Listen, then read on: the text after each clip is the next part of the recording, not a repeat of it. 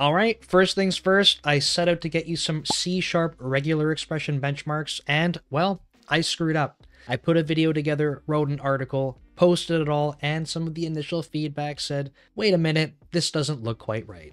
Hi, my name's Nick Cosentino, and I'm a Principal Software Engineering Manager at Microsoft. In this video, I'm going to be talking about my last video, which unfortunately I totally screwed up. Well, not totally, but some of the information and some of the assumptions that I was using to calculate my benchmarks for regular expressions was just wrong.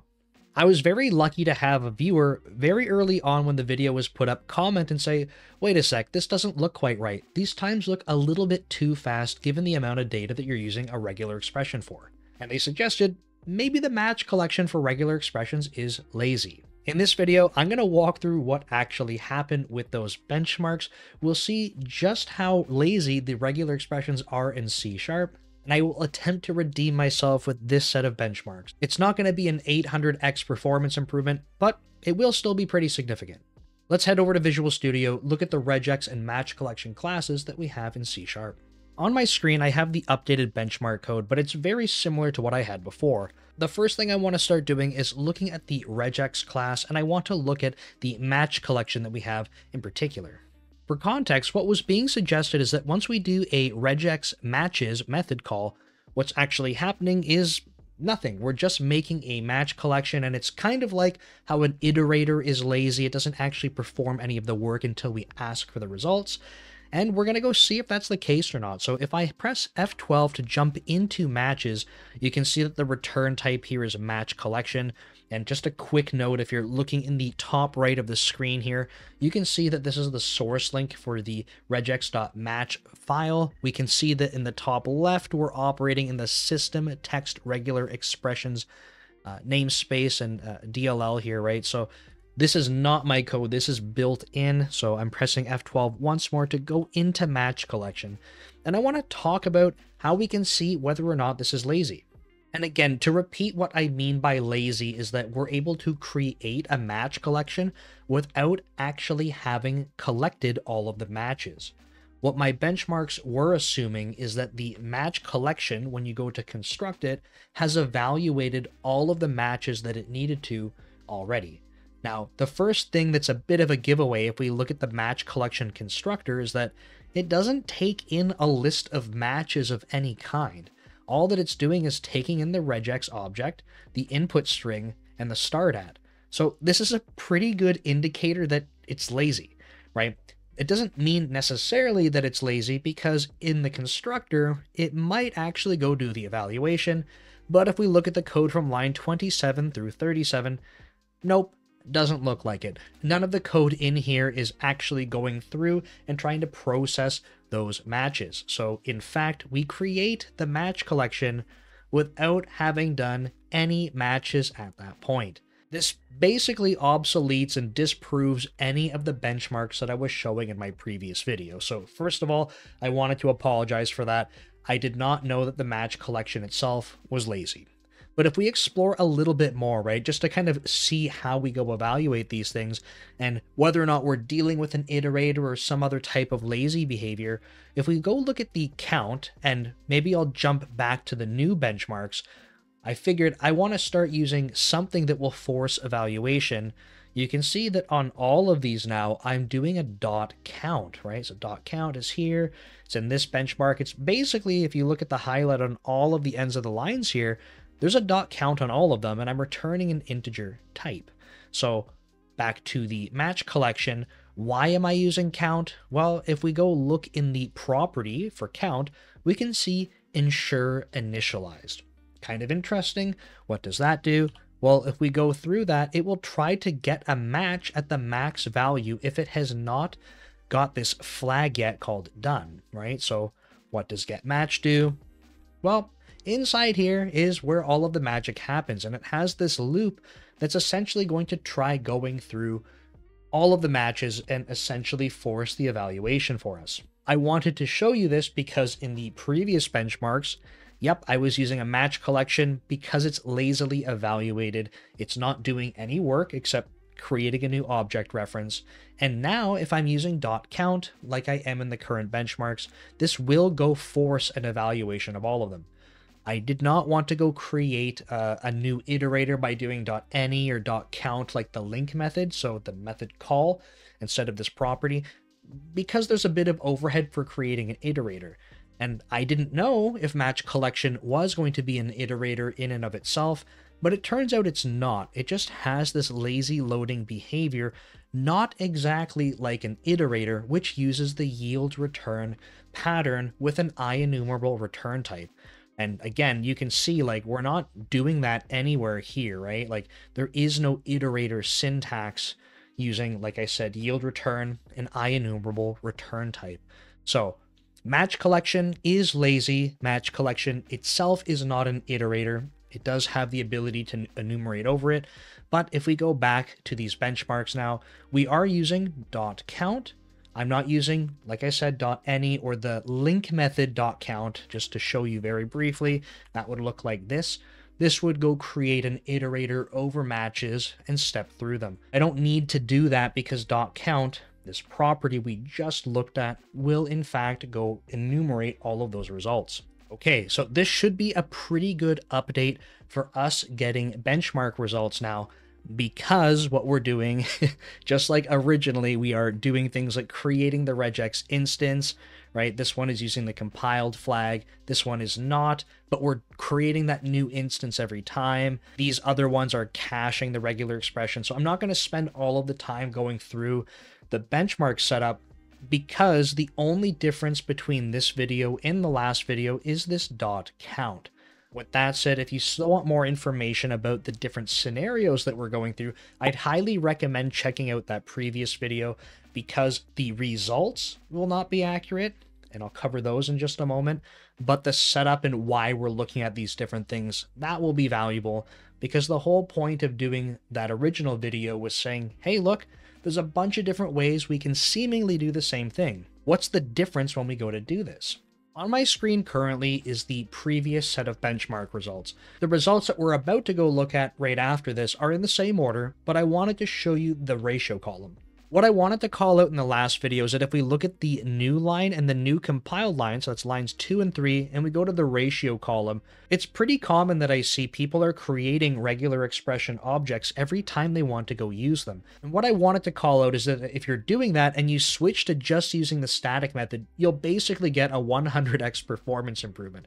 It's pretty dramatic. And if you're the kind of person that was doing some research and you were looking at the compiled flag and going, oh man, we should totally use that for performance gains, if you were doing that every time you wanted to go run the regex and then you switch to just using the static method, it's basically over an 800x performance improvement. So these are two common ways that I see people misusing regular expressions, and I was trying to say, hey, look, here's how much faster it could be.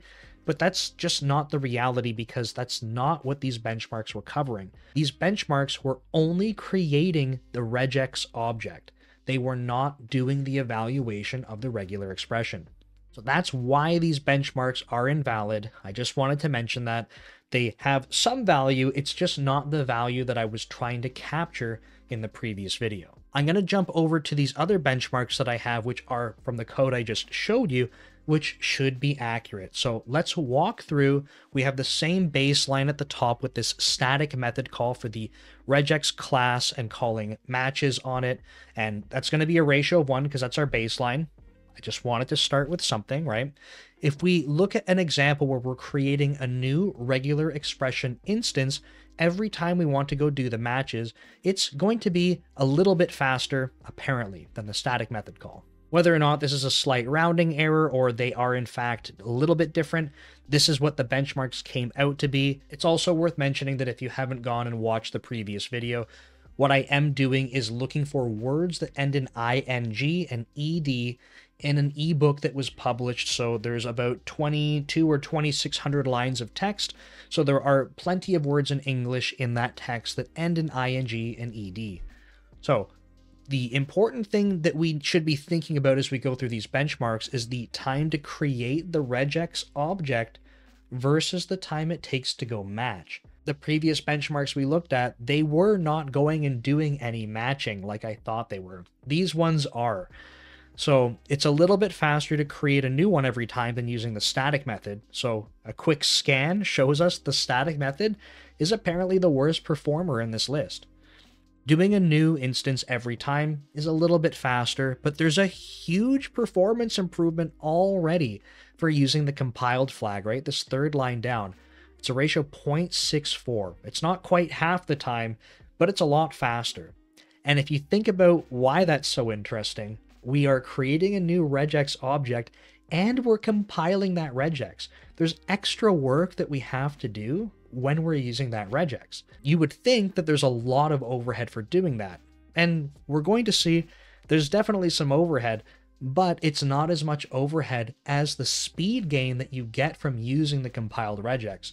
So it does come out to be much faster. Now, forgetting the compiled flag again, and instead of making a new regex object every time we want to go match, if we just look at this cached row here, it's just a tiny bit faster. Again, this is potentially just a rounding error than making a new one every time. So what I gather from this one is that the overhead from creating that regex object is actually quite low compared to the time it would go take to match your regex pattern on that body of text. And something, again, to think about is that body of text is 22 to 2600 lines. If you were dealing with very short input strings to match on, the discrepancy here might be a lot bigger. Now, one of the biggest performance improvements we're going to see so far is if we look at cached and compiled. So we compiled a regex just one time. That's going to bring us down to 0.32 on the ratio. That's about a 3x improvement on the performance. So if you were still wondering, well, if the regex compiled is so performant, is it really take that long to go compile it? Well, yeah, because if you look at the example before at 0.64, sure, that's faster than the static method, right? That's definitely the case. But if you only had to compile it once, you cut that time in half again for these benchmarks. So it's definitely worth taking a cached version of when you compile a regex. So if you're trying to think about some optimizations you could include, that's definitely something you're going to want to consider. If we look at the last set of the benchmarks here, if you did watch the previous video, I was saying that the generated regular expressions that we get by using the attribute, those compiled regular expressions that we get should be cached automatically for us. So there should be basically no difference between using the cached versions here. And they also do use compiled built in. The documentation explicitly says both of these things. You shouldn't need to pass a compiled flag, it does it for you, and you shouldn't need to cache it yourself because it will do that for you as well. I did notice in the previous benchmarks a tiny little difference, but what we see in these ones is basically that those are rounding errors anyway. Same kind of thing here, right? They're basically all a ratio 0.32, 0.33 in this case, all approximately the same. And these come out to being the same performance of the cached compiled one, but that could very well be just because of the regular expression that I used. I highly recommend you go through the Microsoft documentation for just how powerful these generated regular expressions can be, because they truly do go generate the code for you ahead of time. You can debug it, so you can technically step through that code, and it even has doc comments built up for you, which is, in my opinion, just super cool. But again, the big takeaway here is that these options at the bottom, so doing anything that's caching your regular expression, they are expensive to create, so it's beneficial to cache. And another thing is that using a compiled flag or using the attribute that does that compilation for you ahead of time is going to be what you want if you're after performance. Okay, so at this point, I should be in the clear, right? There should be nothing else that could possibly go wrong with these benchmarks. I've gone ahead and I've proven that the MatchCollection class is lazy. We know that, so I made sure that by doing dot count, everything's evaluated. So we should be comparing the time it takes to construct the regex object with the time it takes to go perform that evaluation and find all of those matches. It's gotta be bulletproof, right? Well, not quite. There's one more thing that fortunately I caught or at least looked at before going and publishing my new article and going to record this video. So there's one thing I want to jump back to in the code, and we can see what could possibly screw up these benchmarks. So fortunately, I remembered this when I was thinking back to my digital forensic days, when I recalled that there was some weird behavior with regular expressions and when we started to have too many regular expressions. And What could that possibly be? Well, it's hidden behind the scenes a little bit, but if we go to the static method matches, if I go into the definition of that, we have something very interesting here on line 179. And this says, regex cache, get or add this pattern. Can you see what the problem might be? Because I'm using the exact same pattern across all of the regular expressions. So what would that mean if I was trying to gauge the performance of creating a regex and the match time on top of that? Well, if it's already cached, we're not paying the performance penalty of going and creating that regex. So I was almost all the way through writing my article, feeling very confident that I finally got this right. And then I remembered. And then I saw this code, and then I went, oh crap, do I gotta do this all over again? What I did is we go back to Program CS here. If I scroll to the top, there's this line of code that I commented out for us, so I didn't spoil this entire video. And we can see that there's this regex cache size property. We can set this cache size to 0, and it will turn off caching for us. If I step into here, you can see that there's actually code that if you go to set this at 0, and we go a little bit deeper, you can technically clear the cache by setting it to 0, so that's kind of interesting.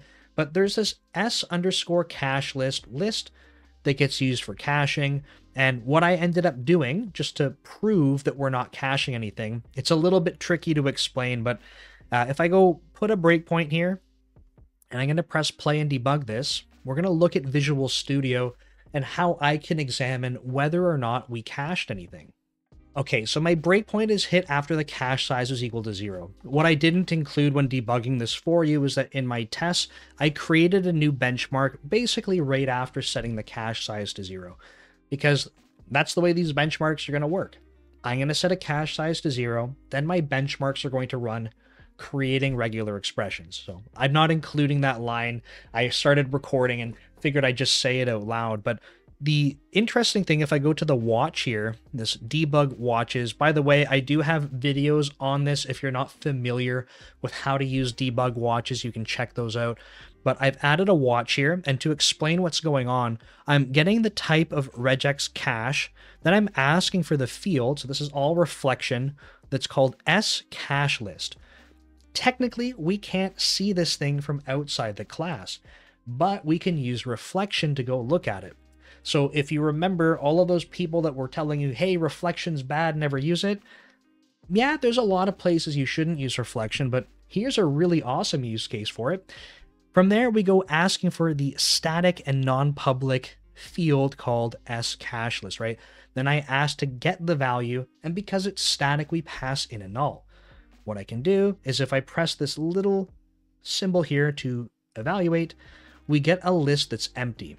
Now, in this case, I didn't create a regular expression, but like I was saying, when I was trying to prove this to myself, even after making a regular expression, after setting the cache size to 0, it does in fact not cache it. That means that the behavior I want is right here. If I set the cache size to 0, it will not cache. We're safe. The reason that I had to do this in a watch is that I'm having a very difficult time getting access to the regex cache type. And for some reason in the watch, it's able to see it. It's an internal class. If you didn't notice it, when I go back to this code here, regex cache, it's internal. We should not be able to see this from the outside of the assembly. However, we totally can when we put it in a watch. That's how I was able to get the type. When I tried writing it in code, I don't have an opportunity to pass in the binding flags for non-public. So I did this in a watch. I just wanted to explain to you that I could prove to myself setting this to 0 will not cache. But how does that affect the results? Well, fortunately, I added this in my blog article because I said I don't want to screw it up one more time. The reality is that the caching didn't really have any effect at all. The benchmark results came out to be almost identical in the second run. I think one of the numbers was off by like 0.01 in one case here, but the benchmark results are basically identical. So the caching of the regular expressions in this set of benchmarks, at least, was not contributing to a difference in the performance characteristics of the benchmarks. With all of that said, we can see that there are some performance optimizations to be had with regular expressions in C#. If you recall what I said earlier, cache the regex you're making, compile it if you can, and in the best case scenario, you're able to use the new attribute for regular expressions that allows the compiler to do that ahead of time for you. That will, in theory, give you the best results. Something else I wanted to call out, which is the whole point of doing this video in the first place, and the original video, it was not to tell you, here's the best way to go make regular expressions. What I wanted to show you is that if you're curious about something, you should be able to go benchmark it and explore it. For me, this was a very interesting turn of events when I tried to put this information out, right? I was completely wrong, but from the first video, I learned about this attribute for the regular expressions and what Microsoft is able to do behind the scenes. So that was a really cool learning. I'm very glad I put that video together. But what was even cooler was that I had someone give me constructive criticism, call out an error, didn't do it in a way that made me feel bad. I was a little embarrassed, of course, I think anyone would be, but it's a great opportunity for me to show you, look, it's okay to mess up, right? I'm still making videos. I didn't stop. It's not like my YouTube career ended. I'm still learning stuff. So after 10 plus years of using C# with regular expressions, I had no idea the match collection was lazy. That's completely new to me. So I thought that was super cool. And then going through this, not only did I learn that, but I got to go re-explore the regular expression cache. So some takeaways, right? Just keep in mind that it's okay to be wrong. It's great to go experiment and learn things. And if you notice that someone's made an error, there's an easy way to go tell them that without trying to be rude about it, right? We're all just trying to learn and help each other. Thank you so much for watching. I hope you can forgive me for my mess up in the previous video, and I hope this one was still interesting too. Thanks, and I'll see you next time.